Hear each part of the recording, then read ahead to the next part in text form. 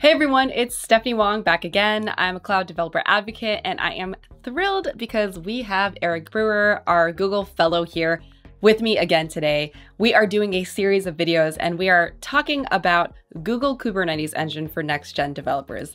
Eric, welcome back. Great to be here. Thank you. I want to talk about some of the most common questions that both you and I think a lot of us here at Google Cloud, have gotten. The first being, what is the difference between Kubernetes, that is Google Kubernetes Engine in particular, and serverless? Well, they're both the future, so in that sense, they're easy to get confused. But I would say the main difference is Kubernetes and GKE in particular are really great platforms for building a wide range of services. And that's really the key. You can build all kinds of services on top of Kubernetes and GKE. Serverless, especially classically defined, obviously means no servers, but it usually means functions as a service or request reply patterns, in particular, like websites. And so that is an example, one of many, of a kind of domain-specific solution. And in general, when you have a domain-specific solution like Cloud Run, you could do a fantastic job for that domain that is much easier to use than Kubernetes. So if you know exactly what you want to do and it's opinionated and it's narrow, you should build that as a platform as a service. If you're going to build all kinds of things, like you're an enterprise, Kubernetes is the great base for that. And in fact, I see lots of enterprises building internal platforms as a service of various kinds on top of Kubernetes. And that combination makes a huge amount of sense. Okay, so it sounds like if you have a specific use case that serverless products are well equipped for, then absolutely go with that. But what about in the case where you might start with a serverless product like Cloud Run, Cloud Functions, etc., and then you decide later on that, we are fully bought into Kubernetes and we would like to broaden our use cases. We want to build platforms on top. Is it possible to sort of have both in your environment? Lots of customers use both today in various interesting combinations. There's certainly customers that started out on App Engine or Cloud Run and have moved to Kubernetes because they want finer-grained control over all the details. That's one reason. And in fact, they're rebuilding kind of a customized platform internally for themselves. There are other groups that use something like Cloud Run for the front-end services and use Kubernetes for back-end services. That also makes a lot of sense because you can do a lot of data management control in Kubernetes. There are groups, I know of at least one, that uses both for a different reason, which is they have a Kubernetes cluster that does their main load, but when they have a hotspot like a Black Friday, then they actually use Cloud Run to absorb the spikes.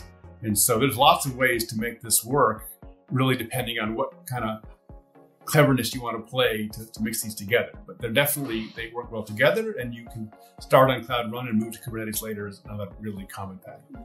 Well, here's the thought.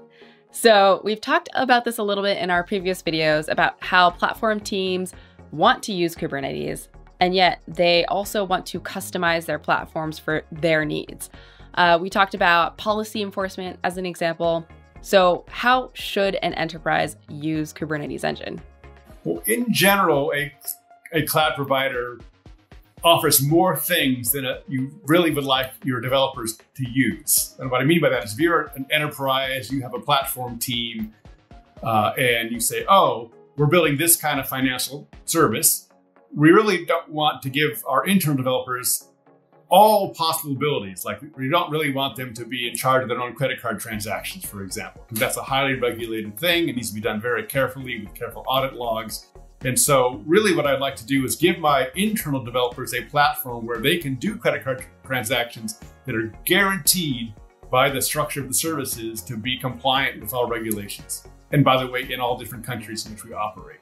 And so I see Kubernetes as the way to build these customized platforms where they enforce whatever rules the enterprise cares about through things like control over project creation, control over the nodes you use, control over the OS you use, control over the libraries and repos you pull from, right? Those kinds of background controls are things that are not typically up to the internal developers to decide.